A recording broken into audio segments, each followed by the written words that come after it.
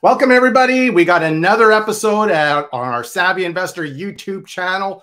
For those that are brand spanking new to YouTube or to our YouTube channel, welcome to Savvy Investor. As you're jumping on, make sure you give us a quick hello. Let us know who's here, where you're dialing from.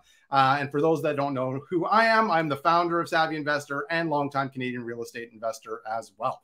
So again, it's another YouTube live channel, live training session. And for many people that have been following us along, we do have regular topics and guests joining us to share about all sorts of things, talking about real estate investing, of course. And we have another amazing training session today, and it's about a really popular topic, and it's about Airbnbs and short-term rentals and getting started with this investment strategy. And this is definitely an investment strategy that is opening up a lot of eyes. Specifically when it comes to interest rates. I don't know if anybody else is noticing, but interest rates are going up. And for probably a lot of us, it's also impacting our cash flow. I know for my pockets, they're feeling a little bit lighter these days. I'm not sure if anybody else is feeling the same way. But for me, I'm definitely noticing that. So the conversations that I've been having and talking to a lot of people is this a strategy that I may want to implement? And a lot of people are looking at this as, should I be converting my long-term rentals into maybe short-term rentals? And is this the solution to maybe overcome the challenge of maybe not as much cash flow? And so that is what we're going to be learning today and learning more about for today. So for those of you that have maybe traveled over the last summer, over the last year, you may have noticed, or you may have stayed at an Airbnb or a VRBO or some form of short-term rental. And you kind of had that experience. And as investors, like myself, I did the same thing. I traveled. I was out in Portugal for the most part of August. It was fantastic. Had a great trip. And we rented a lot of short-term rentals, a lot of Airbnbs.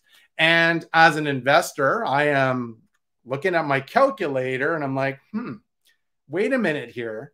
How much would I be making every single month? I go, the light bulb kind of comes on here and this is like, hello, maybe this is something that I should be kind of looking at. So if this is sounding like you guys are considering like, maybe I want to go into the short-term rental space. I see this as an opportunity and an investment strategy, but I think just like any other strategy, you need to take the time to learn. So if this is something that you've been considering or wanting to learn more about, you are in the right place today. So we brought in an up-and-coming short-term rental investor, in my opinion, who has been absolutely killing it. He won't say that because he's so modest. But at the end of the day, he's got several years of experience in this strategy, and he is going to be sharing a wealth of knowledge with us savvy investors. So I'm very, very fortunate to have our good friend, Mr. Mark Hernandez, joining us from Vancouver Island, beautiful Vancouver Island. And he's really going to be sharing a lot of his wisdom on this subject. And so for those that don't necessarily know who Mark is, he is a regular poster on our Facebook group. And like I said, you got to love some of the jokes that he's also referencing. It's always great to have him on here. But Mark is a seasoned investor, roughly 7 years investing in this particular strategy, converting more single-family properties and now in multifamily properties in the short-term rental space. And as I referenced earlier about Mark, he is an up-and-comer. He's becoming a lot more recognized out in the community and as an expert in this space, and is absolutely on top of all aspects of this particular business. So much so that he's even been recognized by Airbnb directly and has made him one of the host leaders of Vancouver Island to help others that are needing support in the short-term rental space. So with that being said, he's one of these guys. He's actually been quite successful, and this strategy has actually helped him retire from being a registered nurse with Island Health, which many of us investors have a common goal like this. We want to leave our job. So it'll be good to learn a little bit more about that as well as how he was able to accomplish this. So again, Mark's an amazing guy and so happy to have him join us today.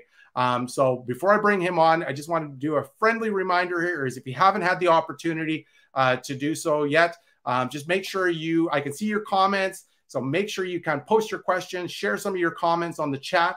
And I'll make sure that we do our part to get those questions answered for you. And to help kind of get the keyboard rolling and making sure that to get some of that practice, if you haven't had that opportunity yet, please do me a small little favor. Take a moment to subscribe to our YouTube channel if you don't mind. We are trying to grow our channel, and hit that notification bell and subscribe to our channel. We greatly appreciate this, as it helps with the algorithms and supports our community as well. So without further ado, let's introduce our guest speaker, Mr. Mark Hernandez. Mr. Mark Hernandez, how are you doing, sir? I got to unmute you first. There you go. Oh, okay. Great. Yes, I'm fantastic. Thanks, Michael. Hey, team. Hey, Savvy Investor team. Mark here. Great. So, Mark, for a lot of people, they don't necessarily know who you are. So, I did kind of give you a brief introduction. So maybe if you wouldn't mind, just tell people who you are, what you do, a little bit about your story. Okay. Okay. Well, how can I pass that really great introduction? Thank you. Like, wow. Okay. Again, guys, my name is Mark. I am from Vancouver Island. As what Michael said, my background is I'm a registered nurse, and I'm a traveling registered nurse. And I guess that's my unfair advantage, because as a travel nurse, we travel across the country, even with US and Caribbean. And then for me, as a real estate investor, we need a place to stay. And as an investor, I don't want renting. It's either I pay my landlord or I pay myself. Which one would you prefer? I'd rather pay myself. So I started with one, and that's my first one actually was a long-term rent. So in Winnipeg, actually, that's my long-term rent. But introduction to Airbnb is when I get assigned into Tofino. If you guys are not familiar, Tofino is the surfing capital in Canada. It's a wedding destination. It's a vacation destination. So it's a short-term rental, very friendly area. And then initially my purpose was to live there, because this is such a nice place, and having a piece of paradise wherein you can go whenever you want to, or a break from work, then that would be it. You have a slice of paradise. But then that being said, the only property that's available is an Airbnb, or a B&B, or a short-term rental. So these are snowbirds trying to dispose the asset, and they're like, we're tired, we want to move to California. Here you go. You can take the bookings, you can take the furnishing as well, and take it as it is. So initially, I didn't know, because it's not your traditional sale. You have to have GST, you have to have the bookings. So it's a little complicated than your traditional. But so I just continued as it is, and little did I know, it's making double or triple the long-term rent. And the good thing is you can turn it on and off. Like if you want to use it, you can turn it off and then use it to your, it's very flexible in that case.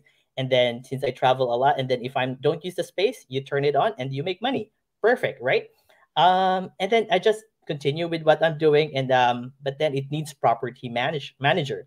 So I asked my manager at that time at work, and she's like, I know a guy. And then we went for coffee, handshake, and that's a property manager. Set it and forget it. Somebody managing it, you can continue your job. So it's a good model we're in, because they think that it's a full-time, but it's a who, not how. Having someone to manage it, and then you continue your job, adding additional income. So you get your earned income, and then you get another stream of income, increase your qualification, and then you do the BRRRR method. So I do the BRRRR plus STR. So it's not familiar with everyone, because it's BRRRR and long-term rent. But so BRRRR, additional STR, I call it BRRRR on steroids, because you triple it. And the beauty of that market as well, because I want to reference that for everyone who want to know about it, is because so I bought it $350 for a 2-bedroom condo, and in 5 years it became 1.3.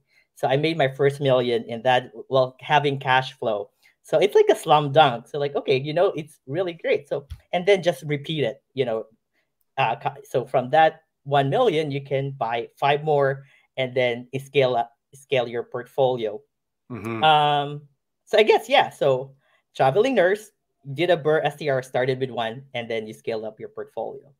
Love it. Love it. And I think that there's lots to unpack there, because as you guys hear, is he's still doing the BRRRR strategy, increasing the value. And then at the same time, he is able to rent it at a premium rent. And if he wants to go to Tofino, go surfing, he can just go ahead and do so. And I was going to say, during all the time, everybody's struggling trying to find places to go on holidays. Mark's not necessarily having that same issue because he can just go stay at one of his Airbnbs. And that's just fantastic. That's great. So, I think for, Mark, and I think you already answered this question is you, there's a lot of real estate investors that are listening and watching this right now. And there are thousands of different ways to skin a cat, as you referenced, or different investment strategies that you can do. You can do fix and flip, rent to own, but you chose short-term rental Airbnb strategy. What would be the main reason why you chose that versus any other strategy that's out there? I think it chose me because it doesn't, for me. Well, for me, I guess because that's being my first and knowing that it is a really great model, I just continued it and I really didn't think much of other. And so following to that, people knowing, because I give it like to my friends, like, hey guys, if you need a place or cabin in Tofino, give me a shout. I have a cabin there, and just like that, really didn't think much of it because I still love my job and I went doing full time. Yeah. Comes pandemic, where people kind of slow down and everyone is affected. This is where you're like, okay, what am I doing with my life? Like which direction I'm moving forward. At the same time, after you reach a certain number of single family home, you hit the wall with lending. Yeah, the bank will be like, okay, that's it. Okay, so that a lot of thinking go through it. And then for me, well, for one, it's cash flowing. Yeah. 2, it's very passive. I'm not doing anything because of property management. And 3, it's like slam dunk, What makes it for me, well, the other, I think I'll continue that story. So when I work here in Vancouver Island, because I work in emergency, I know there's a need. And I guess that's my unfair advantage because traveling medical professional, they know like, hey, Mark, we know you have an Airbnb in Tofino. Do you have one in the area? These are like doctors, nurses, and other medical professionals. Like, you know what? Maybe I can start my own. And, and I think the best way to find out is to give it a try. And then if worst case scenario, plan B or exit strategy, I can rent it long term. And then I like designing things, So for whoever is Pinterest fan there, I'm part of it. Like, because you just copy it. I love designing the space. And for me, it's like, the way I look at it, it's evolving that space like Pokemon. Love it. Yeah. So I started with one single family home, a condo near the hospital because I know location is big. It's proximity to your market, which is the hospital. Transforming it 1-bedroom condo, and the doctors love it. It's like, okay, can I book it next month? Can I book? They love the privacy. They just love, they don't have to drive. And then one thing leads to another. I can do another one and another one to the point that I was like, okay, I told my realtor, okay, I need 2 more. So we do like the paper inserted under the door of every building. It's like, okay, are you thinking of buying a place? Because, on the other end of the short-term rental space or the mid-term rental is that the licensing. So if you find a building that they're okay, they're chill, they're happy with that, then you marry that building because usually 9 out of 10 they don't want. Where I'm staying right now, I tried to do it. Like, okay, let me try my primary residence because I'm always away anyway. And I get slapped in the hand. No, you can't do that. The insurance will go up, or it's a threat to the security of the building. So if you find a building that's okay with it, then yes, you marry that building. Love it. So you know what? Just like any other strategy, and I guess this is one of the things. There's a lot of investors here listening to this, and they're like, okay, you know what? My cash flow is not doing so well with my long-term rentals. And I have been hearing a lot of this whole short-term rental space. And this could be an opportunity to recoup some of that lost cash flow and maybe converting some of these single families to a short-term rental space. But just like any strategy, there's pros and cons to it as well. So maybe, would you mind just sharing, I guess, maybe just a few of the pros and a couple of the cons in regards to what's good and bad about this strategy? Okay. Let's do, I guess, with the con first based on my experience, and also with some people. I guess same with BC and other provinces except Alberta, the pain of dealing with the residential tenancy board. It's very tenant centric.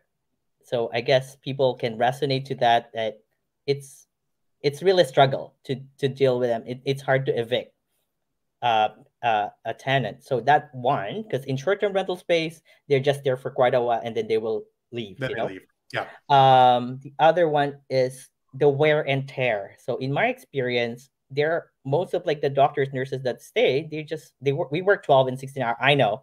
We just need a place to crash. And these are professional tenants. These are your A+ tenant profile. Right. And they are happy to pay premium.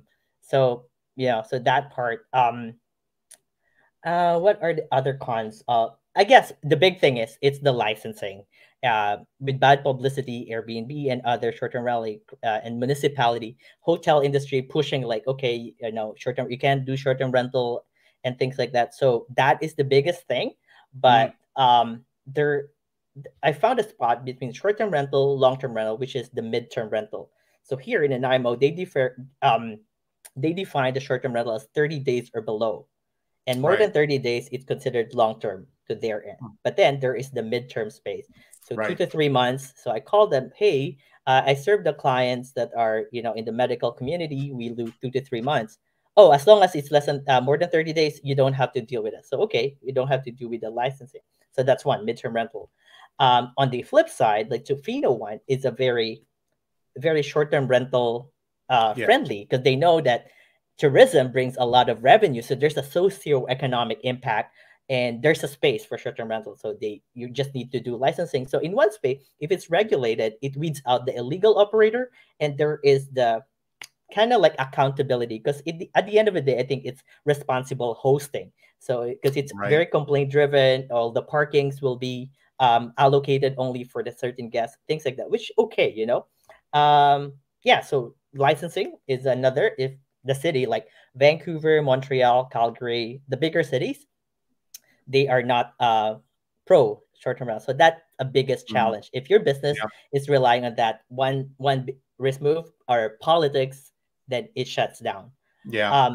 But for me, coming from the medical background, there is the corporate rental side of things and midterm rental. And also, actually, the province called me about it. One of the guy from the BC Ministry of Economic Development and Disaster Management tell me like, hey, I want to pick your story because you have an impact. You're bringing essential services, especially in a smaller community that they don't have that, like teachers, nurses, and they need a place to stay. That's part of recruitment retention. So can I have you speak in the summit next year? I was like, absolutely, I would love to. I'm helping the community, that the medical community, at the same time having them, because aware we get that there is a positive impact of it in a challenging world where affordability and housing, because that's another thing. They think that, oh, you're taking away the supply, or and you're the reason why there is rentability issue in the city.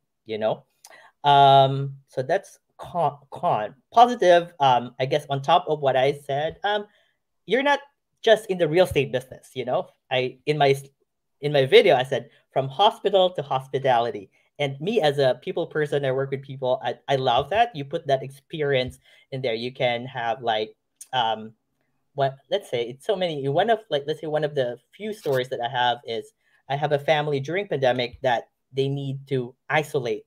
So they want to spend Christmas, but because they create like, hey, we usually get together. This is a family from Paris. They said they want to celebrate together, but since they need to declare that they have a private space that they're not for isolation, so they book my Airbnb and they celebrate their Christmas together. So I put them welcome to Canada and a little card, put like a personal touch to it. So, and which in a way it differentiates you from the hotel because they block. So you put the human experience to it and you make it extra special to them, and they love it. They give me a card, and we still like we letter. We still communicate via letter. Like, hey Mark, we want to just want to let you know that we really appreciate the small things, and that makes a big difference. And they want to come back. So like you made that experience very personable for them. Love it. Yeah. Love it. Yeah, I think that's the key, is like the business is a little bit different like than your conventional, buy and hold, and more importantly, just long-term rentals. In a lot of cases, that's even my business as well. It's just, for me, I buy a property, I rent it out, and that's what I do. That's it. But I think you made a really good comment, and I don't know if you agree with this or not, but it is different. They're two different businesses in a lot of ways. One is you're kind of in the rental business. The other one, you're actually kind of in the hospitality business. And so maybe you can kind of share a little bit about the differences between that. Like, as being in you're technically in the hospitality side of the business, exactly like you said, you're creating experiences. So can you maybe share a little bit about what kind of the responsibility is? So let's just say, Mark, you know what? I'm about to get into a short-term rental. And now I'm going to be in the hospitality business, but I've had a lot of long-term tenants. What are some of the responsibilities that I would have to, or what are some of the responsibilities I do need to understand as part of that business? Okay. Well, I guess it's like, okay, do you want to be an active hospitality operator, or do you want to delegate that? Like you see with my previous one, because I still love my job. I don't have time, but I want to continue that one. So you hire. It's who, not how. You hire someone, and then your problem is solved. Your only job is to collect rent and look at the cash flow.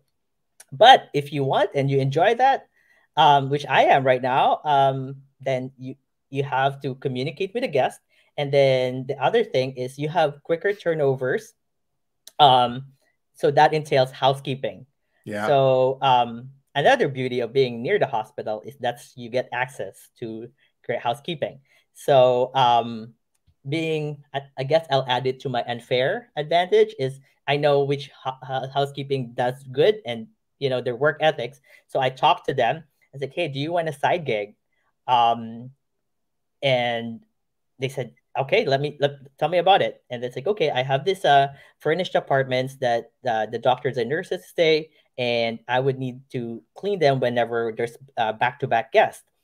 In return, because Airbnb and short-term rentals it's all about reviews.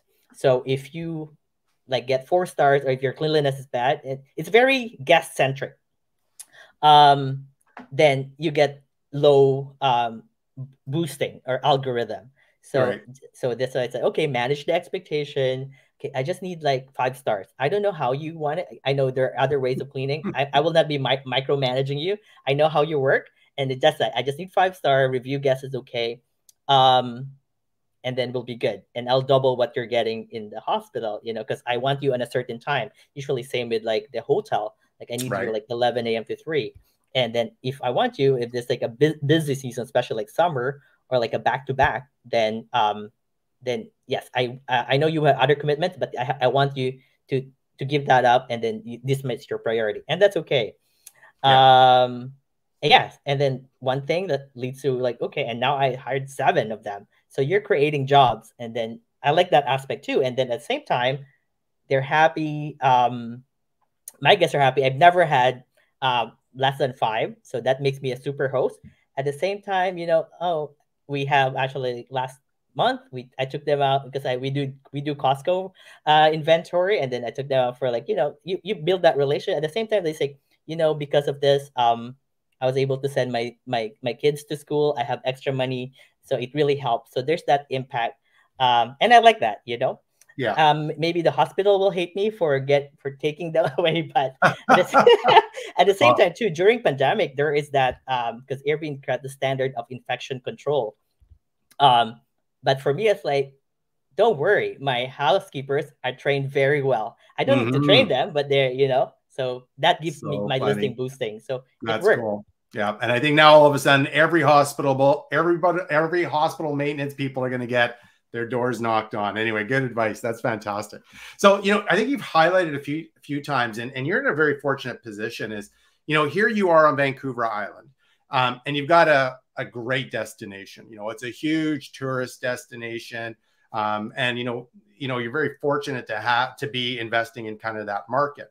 But you have also investors watching this live and even, watching the recording, and they are literally all over the country. And they're maybe all over North America. And some of their markets, let's just say, are not as touristy as they would be in Victoria. So I wanted to ask you, when for those that are looking to get started, how do you kind of choose a location when it comes to short-term rentals? And maybe what are some better locations than others? So maybe you can just elaborate on, as individuals that are getting started, what are some of the best locations to be looking for, and even in some cases, maybe even avoid?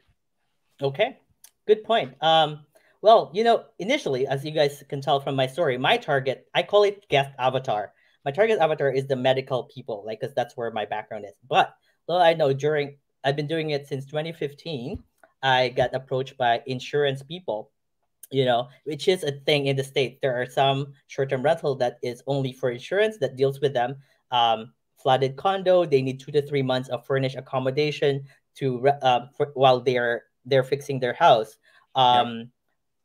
Provincial natural disaster relocation. There's forest fire in the interior. There's flood in northern BC. They need to relocate people, and they need like right away. Last year, I got approached by the province for disaster management because there were forest fires in Vancouver Island, and they need to house the firefighters. So there's that. Being in a university town like Victoria and Nanaimo caters to the academic people and the student rentals, and that Right. falls under the midterm or short-term rental space. Like, for example, last September, I've been talking to UVic people and Vancouver Island University because they only have 400 dormitories and they're bringing in 1,600 students because of the pandemic. It all have like pent up, like it opened the immigration, not Yes. only local but also international students. So like, hey Mark, can we tap into your network because we need to have a space for our students. What else can we have? If you are in the military area like Comox, the people can be your guest. Let's see. And corporate rental. So this year, so they're building a Marriott in town. And then since the hotels are full, they asked me like, hey, can we scoop up 9 of your Airbnbs and we'll rent it for 9 months? So there's that too, and they're good. They're a good client because they are dealing with corporate. Part of it is for me is my project is having that database Yeah. of corporate people. But then this is where you're marketing, if you just rely on Airbnb, then people come to you. But if you want to target the particular guest avatar, then you have to chase them. And that for me, I think is my goal is to be the preferred accommodation provider for the hospital because I dealt with them, and I'm a social media guy. So being a travel nurse myself, I created the Facebook group for Canadian travel nurse, and it grew up from 10 members to 8,000. So I run the biggest Canadian travel nurse Facebook group, and I want to be that. As a travel nurse, I know what we're looking for, and a real estate investor. That for me is the goal. I think for next year is to be that preferred accommodation provider for the medical community. So Amazing. yeah. Amazing. I think that's great. Like, I hope you guys all just heard that because we all kind of pertain short-term rentals to the touristy side of things, the traveling side of things, right? So I think the important, here Mark's actually giving everybody some advice. So sometimes if your area is not so touristy, I guess you would call it, that the corporate side of things, and I think Mark, you've just alluded to this, can even be better in some cases, right? Where there may be more of a midterm type of a rental. And so I hope you guys all kind of heard that because that resonated really, really well with me, is that in some cases, it's not just about having the sunniest place around, but there are opportunities. And I would think that's correct, Mark, is in almost any market. Am I correct in saying that? You made a good point, Mark, because there's that connotation that, oh, short-term rental, it's all vacation. But no, there's other guest avatars out there. Yes. And you cater to them. And I think what makes me in a good position is this is a vacation destination. This is a university town. This is also a gateway to like military area. And we have the hospital. Ooh, I forgot too, the film. So now that it's getting back to normal, we have lots of people like, hey, can we rent your place for 4 to 6 months because we're doing film in the, So if you're in an area with the film, then that too. At the same time, I will share the events. So one of my buddy that's doing arbitrage will rent in Calgary Stampede. So if you know that there would be events coming up, so being 2 months in advance, rent a place, and then uh, furnish it and then offer it to when there's an event coming, then that makes you, another business model if you want to go that path. Love it. Love it. Love it. There's a question that came up from Kevin, and I'm going to ask this because that was one of my questions that I had here is, we've highlighted location. You've talked about, corporate rentals, and even just in the vacation side of things. But my question to you is, what type of properties do best in Sweet Mix? And then here's a question that's actually come up from Kevin. And I just got to zoom into this as well. Is I have a 3-bedroom apartment and I'm thinking to convert to an Airbnb. Okay. So that's step one.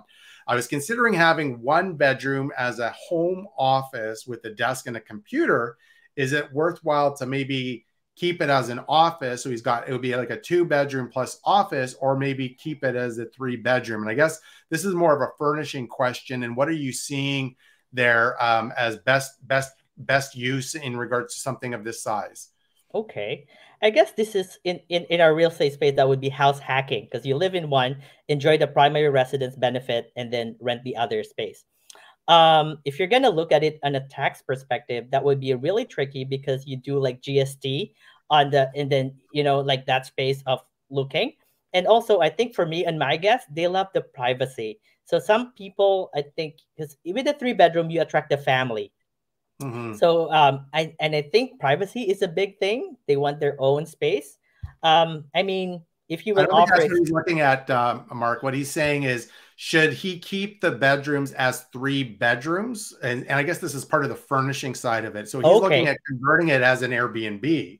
But okay, should he make all 3 bedrooms as bedrooms, or should it have it as 2 bedrooms and maybe an office? And I'm not sure okay, if that makes sense. So, or maybe there's an option to do a combination of both. And so maybe what sure. would you, if he has 3 bedrooms, would you want to keep them as 3 bedrooms for Airbnb? Would that be the most attractive to potential guests, or 2 bedrooms and an office? What would you suggest? The way I'll approach it, well, generally more heads, more beds. Oh, yeah, more beds, more More beds, heads. more heads, right? Yeah, Right. okay. Yeah. Yeah, but then for the guest avatar, because if you're gonna reverse it, like, okay, what kind of guest avatar am There I, we go. Yeah. targeting? Because for family, of course, kids can, then if you're in an area where its family tends to go for vacation, then yes. I find that for me, I try like the digital nomads and working professionals. And in the Airbnb space, they give you a boost if you have a designated workstation. With the birth and pandemic being a catalyst of working from home, people can bring their work anywhere, and then they combine it with travel. So people are Right. looking to play a place where, or to place their laptop, looking at their how great your Wi-Fi is, and having that, hey, I am on vacation, but also I can bring my work. Right. So that is an attraction that you can, and Airbnb will boost your space if you have designated work area. Love it. Love it. And I think that you nailed it right on the money. And I hope that answered your question, Kevin, is that it is kind of really, as Mark said, your avatar. If you're doing something with more corporate rentals and you've got people coming in to work there, and you have, say it's a 2-bedroom and it's a 1-bedroom plus an office, I think there's some appeal to that. You get that extra space. But as Mark's also referenced too, is more beds, more heads. And that's also more appealing for families, specifically when you're going away on holidays and stuff. So again, what is your property marketing to, or who's your designated client base in regards to who do you want to attract for your property? And then at the same time, you want to make your property reflect the needs of that. So great. Thanks, Kevin, for the question. Excellent question. So one of the questions you asked as well. Oh, actually, Paul just highlighted on this one. Murphy bed. Okay. What's your thoughts on Murphy beds in the office? Murphy bed in the office. Actually, there's a space for that, for like the student rentals on a student budget, because it's absolutely great work use of space. It is very efficient, and in that time, like maybe I can see this like in New York, where it's like a shoebox can rent for, because they're all about location, and you don't have that space. But this is a creative way of using that, right? Yeah, and I know in real estate, you don't have finance problem, you have creativity problem. There's a space for it. You can make it work. Yeah. And that can, I think, from, I would say in a year, that would be like 150 or 200 a day. Yeah. Perfect. Awesome. Lots of questions coming in, guys. Hang tight. It's good. You guys got keep it coming. I'm loving it. So you've referenced a couple things, and every market is very, very different. But I really want it's very, very important that everybody understands this, because sometimes we look at this as it's all sunshines and roses, and we bring people in and we charge $300 a day, and it's fantastic, and it's just money coming in. But Mark, you highlighted this earlier, is there's rules of engagement that we all need to be playing with. And some of the rules of engagement are with Airbnb directly, but even more so, we're seeing an impact in government.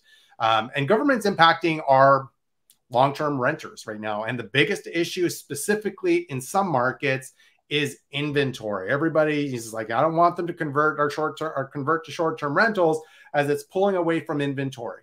And so I guess the question that I want to ask you is, what are some of those local laws investors maybe should be aware of? I'll start off with that part is, I know the island is probably more strict than maybe other regions, but I think regardless of whatever market you're in, just be aware of this. So maybe you can just share a little bit about some of the government policies or government laws that people should be aware of before they even consider getting into this space. Perfect. Thanks, Michael. Yeah, in the short-term rental, licensing is big. So if you guys are considering that, a quick Google of, like, let's say Kitchener short-term rental bylaw, Google that. That will give you an what is the bylaw or what are the rules in that particular city before delving into, like, is this a good market? If you pass that, then if you are into like single family homes or condo, then the bylaw of that particular strata or council or board, if it's in the Ontario region. So those two, like I said, I can't emphasize it enough. Licensing is a big thing, but also what is the definition of short-term rental? Because some defines it less than 30 days, some defines it less than 6 months. So what is really that definition? But like Canmore is a different kind of market, because they only allow short-term rental 28 days in some areas of Canmore. 28 days, then you're out. You cannot stay longer. So it's Interesting. I think in some part of Parksville, it's also because of the zoning. So there's that. But then the moment that you go into midterm rental, then those rules doesn't apply, and then the residential tenancy is kind of like, okay, it's like the gray zone. At the moment, there's not much rules in the midterm rental space, which for now it's a good medium where I go, yeah. So can I ask you, so like you referenced licensing and short-term rentals, there's specific rules, midterm rentals, there's specific rules. So when you are getting licensed, you're actually applying for one of those spaces, either short-term or midterm licensing. Is that correct in saying that? Correct. Yeah. There's no licensing for the midterm rentals yet. Yes. But being that in mind that it can happen, being affordability in housing and inventory being very prominent topics or hot topics nowadays, right? At the moment, no, because they consider midterm rental as long-term. Even in the CRA standard, you don't, long-term rental, you don't charge, midterm rental, you can charge GST if you add service. I just finished my accounting, call me my accountant, so I am still like fresh with that. But yeah.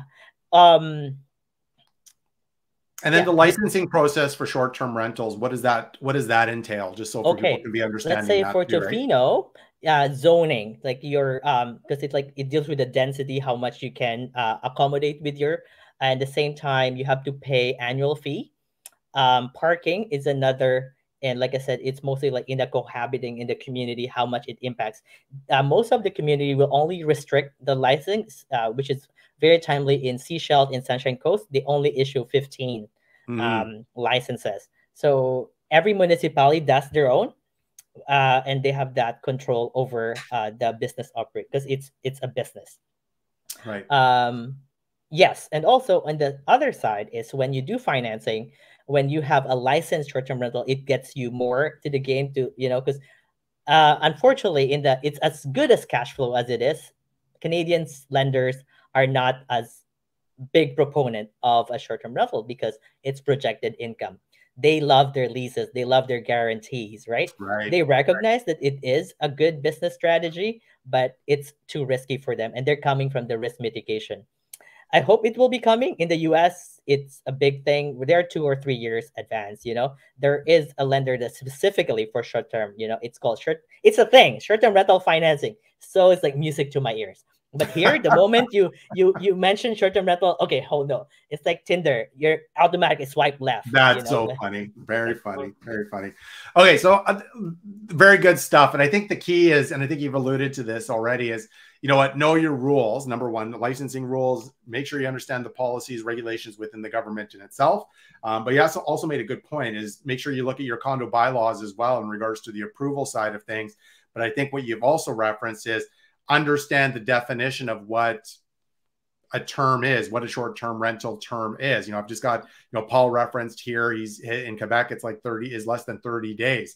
So, you know, here, and you were saying, I think it was in the Nanaimo, Mark, was 28 days. Is that correct? You were saying, right? So there are variations. Don't just assume that just because Mark's referenced 28 days, that's actually what it is. You do need to do some work in determining what the policies and what the rules of engagement are when you're going through there, right? So should we talk about disclaimer? Okay, this is for information person. Not take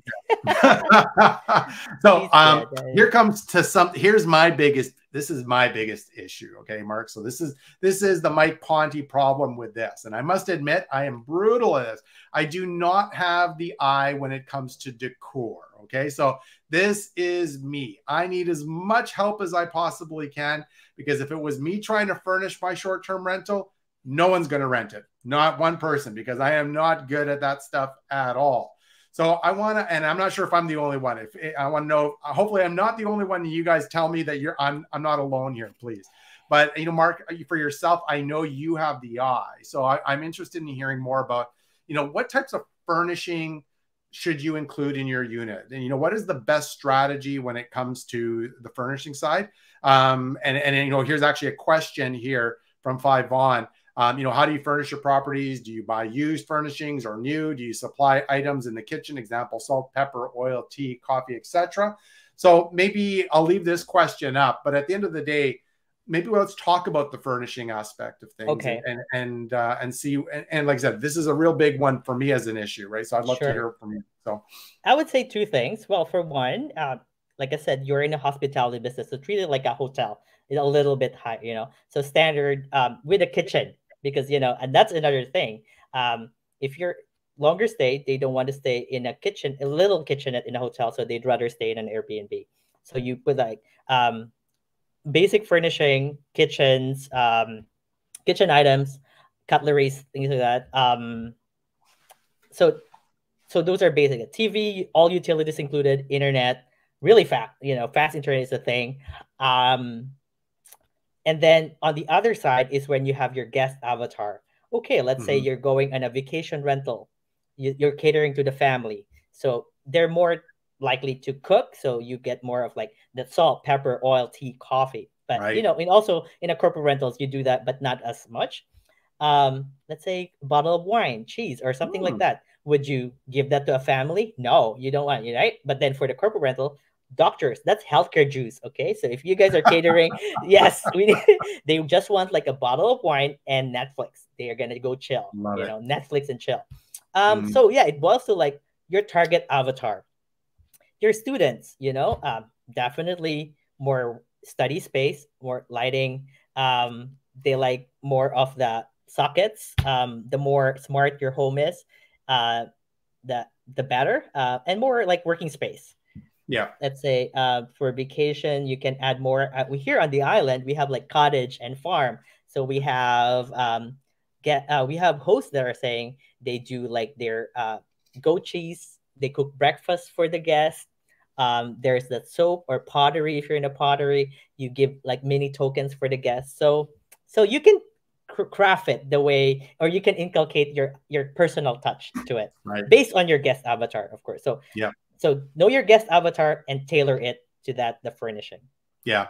And I think that's the key is, you know, maybe even go in, pretend you're actually your avatar or your guest. And what is it specifically you are looking for when you are decorating your space? Would you agree with that? Something like that? Yes. Yes. Yeah.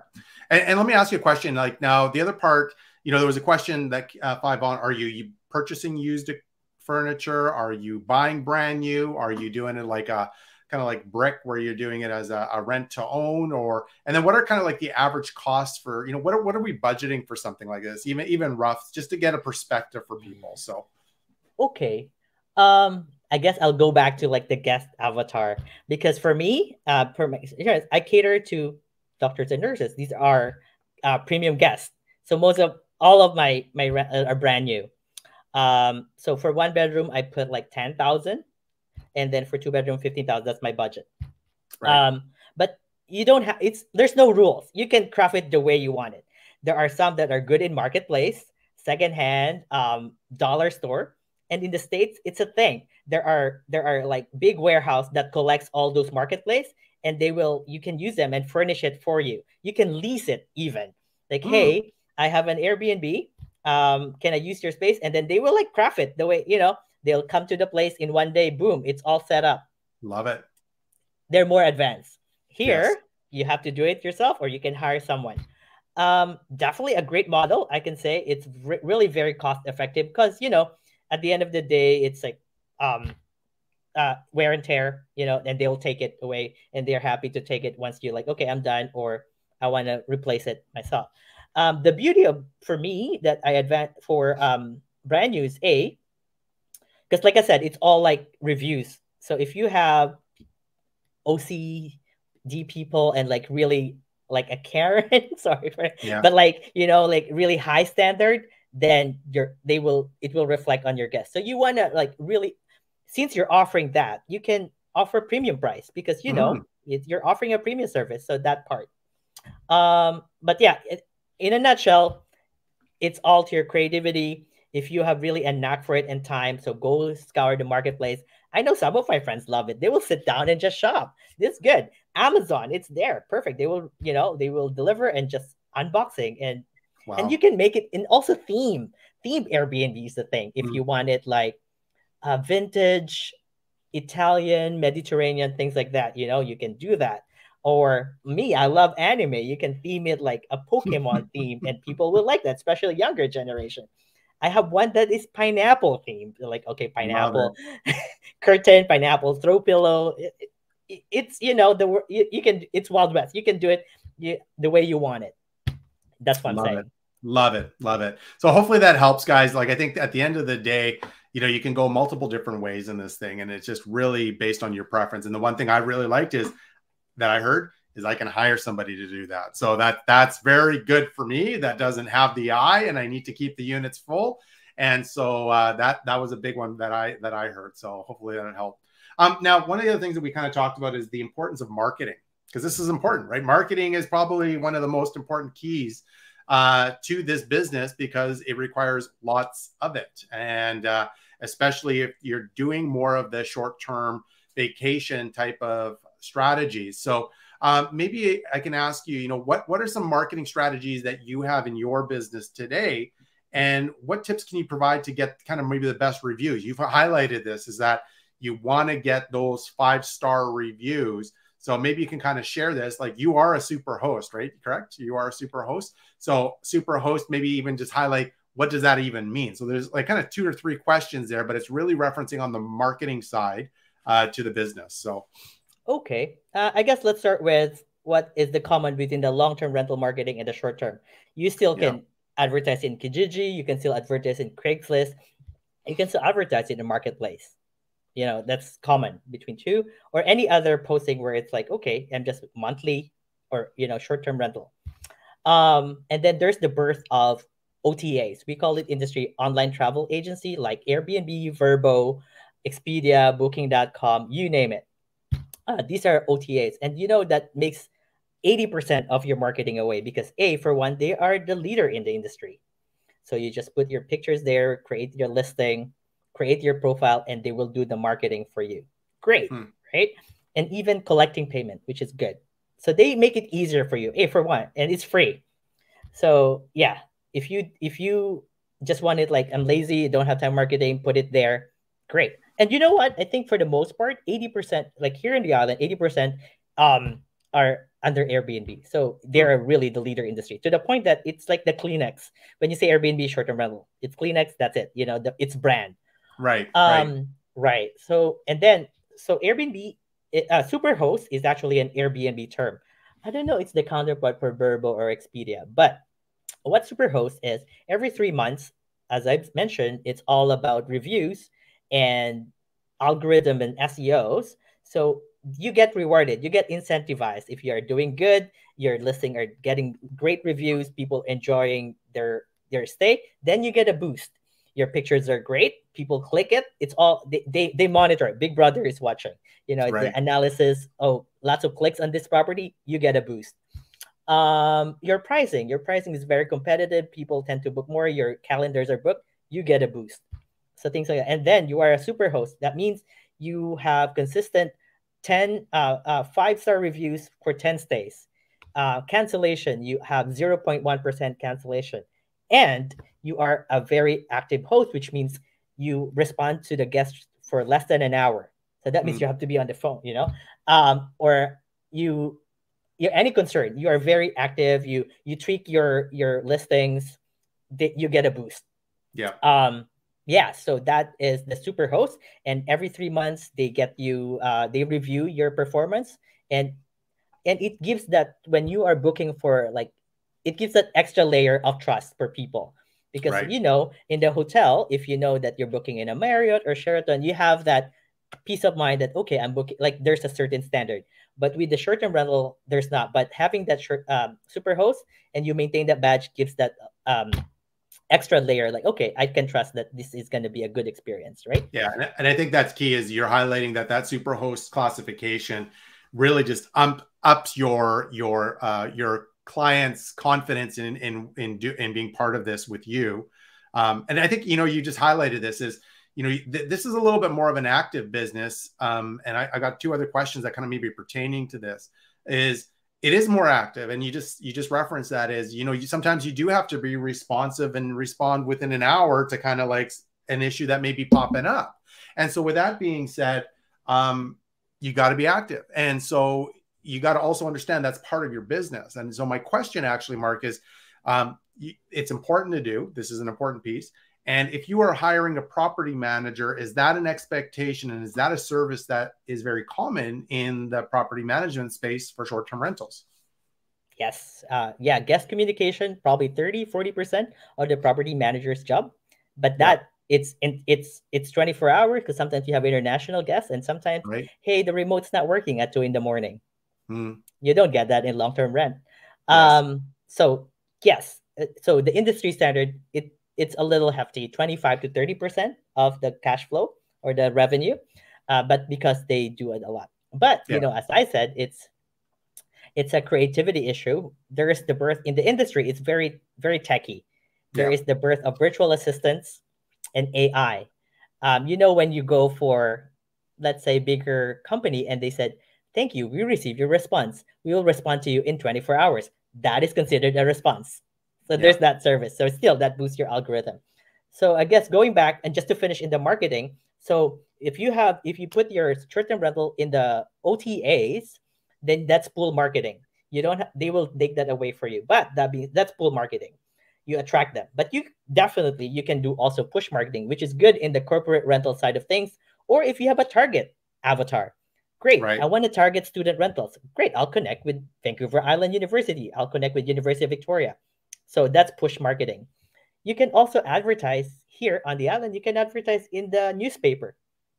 If you target a certain demographics, that's like, okay, the retirees or the travel, Yeah. you can also, if you're targeting the hospital, subscribe to my page in the Canadian Travel Nurse, and you could create a database of medical corporate rental. Love it. So push or pull marketing. Very good. Very good. Lots of good insight there as well, for sure. I think there is a lot of advice for people to take into consideration. And I think the other one that people should be aware of, and I hope you guys heard it, from more of a longer term rental, we're paying, 8, 10, 12% property management fee. In short term rental, because of what Mark just alluded to, much more involvement. It does take a very larger percentage of your cash flow. And that's what, 25 to 30%, somewhere there, Mark, for management side. But again, it avoids a lot of the headache that you need to kind of deal with, right? So So kind of coming, as we're kind of coming to a close to our webinar, but there's a couple more questions I got, and I saw some questions that reference this too. How do you ensure your project is profitable? And one of the questions that I can't pull up, unfortunately, is that how do you deal with kind of maybe off-season strategies, to maximize maybe your rental income side of things? So, we have variations. So, for example, here we live in Vancouver, and Whistler, it's not open yet. And again, I'm using this as an example. So what's happening in Whistler? Yeah, it might be snowing. The ski hills aren't open. And in some cases, this is kind of that shoulder season where it's just miserable rain. How do you manage through some of that stuff to keep your business profitable? What tips of advice would you give to people to keep maintaining that income stream for the property? So perfect. Yeah. So one of the key words in the short-term rental, mid-term rental space is seasonality. Especially in like tourist location or the like peak season location like Whistler that you mentioned. And that, when we're doing our deal analysis, we have to factor in the seasonality to be conservative in your numbers. But, in one of the key factor I've seen is hybrid. So you can switch for like, if it's popular, let's say Muskoka Country or Kawartha Lakes in Ontario. So cottage area, spring, summer, you're crushing it. But then during the slow season, you can rent it as monthly rentals or long-term rentals. So you can do both. There's no rules of, So hybrid model is a good one. Yeah. Another way, well, for me, again, going back to the avatar, my avatar are the hospital. We are 365 days, 24-hour business. Pandemic happened, we're still in operation. We have to show up for work. And not only the staff, we also have the clients. A good example, during pandemic, the hospital kind of limits only one visitor policy. So people who would like to be nearby, at the same time, like cancer chemo treatments, you have to come to the hospital 2 to 3 times a week. So instead of staying in the hospital where it's like a box, like you want to have like a home where you can cook. So you want to be nearby. One of my friends, also a nurse, she did dialysis, kind of like geared. So that's her target avatar. So pediatric dialysis and pediatric chemo patients. So guys that are familiar, you need to be near the hospital 2 to 3 times a week. So she kind of created like a Ronald McDonald Airbnb. I think, I don't know if she got funding from Ronald McDonald, but that's something I wouldn't be surprised. But creating that, for the parents, so the kid won't be traumatized, because, hospital shouldn't be like, you're not there for long stay. So, yeah. So for me, that's creating that avatar.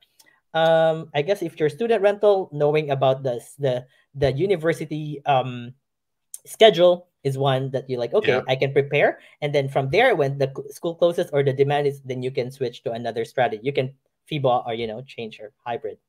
Love it. Love it. Great advice. So hopefully you guys kind of heard that. Again, you can do a mix strategy here. So again, this is some really good insight. Is it going to be short-term? Is it going to be mid-term? But you've got different options. And again, I think there's one clear message to today's discussion is understanding who you are, who your tenant, who your prospect is, your client is, or as Mark's referenced, your avatar, who's your ideal client. And then you are marketing, you are designing, you are furnishing that property in that fashion. And how do you go to those different places to attract those individuals? So last question for you, Mr. Mark. And I always love to ask this. And again, thanks for all this great information. I hope our guests that are watching live and through the recording as well are getting a lot of value. But for those that are getting started or wanting to kind of go down the space, what advice would you give them? What advice would you give investors that are actually considering this as an investment strategy in their real estate investing journey? What would be their final words of wisdom from yourself? Enroll in Michael Ponte's class. Oh, no. I'm going to talk to Michael. I guess with any other, with the beauty in the real estate investing, there's so many ways to make money. But if this is something that you want to niche, so find somebody that's doing it. Yeah. And and like, hey, how can, because when I approached Michael to give you the story, I want to explore multifamily. So I like, hey Michael, I want to learn multifamily, and you're teaching this course, then I want to learn. So I think I can, I'm walking my talk. find somebody that's been doing it, because it's tried and tested. It's like a process. You just have to replicate it. And most of people in the real estate world, they're happy to share. They're happy to walk you through. There's no Very much competition. so. There's so many deals to be done, and Yeah. they're happy to take on board. And sometimes doing deals together, that's the easiest way. It's who, not how. That would be my take on it. Love it. Love it. Great advice. And again, connect, talk to people that are successful in this industry. You've definitely got some fans. I've got here from Jameson here. He's yes, man. Yes, Mark, the Airbnb king of Vancouver Island. So you've got some Thanks, fans buddy. that are joining us as well. So for those that are able to join, thank you so much. Mark, if people want to know more about you, or they want to reach out or connect, what's the best place to kind of reach out to you? Do you have a website or something that people kind of can reach out to you, or? Sure. Yes. So I am part of Unitum Holdings that we formed up this year together with Jameson and Dina. Unitumholdings.com. I am Michael. I think we'll give the website, or I can chat it here. Yeah, I can actually put this in the description on the website, or on the YouTube channel for those that want to check it out. And so I'll make sure that I add that in there. So, and feel free to add. I'm active in social media. I'm a millennial, so that's like our breakfast every day. Mark Hernandez, and just what Michael said, you can find me in Savvy Investor. I post like fun stuff there. I make it engaging. I like it. Yeah, and yeah, find me on Facebook. Give me a shout. And I'm always happy to chat. I'm passionate about this. If you want to be also like want to be part of the medical accommodation provider, we're happy to have that conversation. Always happy. And if you have questions, I know 1 hour, I can't believe we're already past an hour. But yeah, always happy to chat. Just reach out. Fantastic. You know what I'm going to do, guys, is I've already actually loaded up his website, but I'll also put a link on his Facebook group, also on the description of the YouTube video as well, if you guys do want to check it out, or you guys definitely want to subscribe. So Mark, I can't thank you enough. Great information. I hope you guys all found a lot of value in there. As you can see, we went through it quickly. I'm sure we could be here for another couple of hours. It's been great to have you. So thank you again so much for partaking. I really appreciate it. My pleasure. Great. So guys, as we kind of wrap things up, again, if you haven't done so already, please do me a favor, hit that subscribe button. Help us grow our Savvy Investor YouTube channel, as we want to keep you informed of new videos as we have them kind of coming on. So with that being said, we hope you guys enjoyed it. If you guys are watching the recording and you have questions or comments, please post them. We'll make sure that we get those answers to you, even though the video is coming to an end. Guys, have a wonderful evening, and we look forward to seeing you at our next live training session soon. Take care.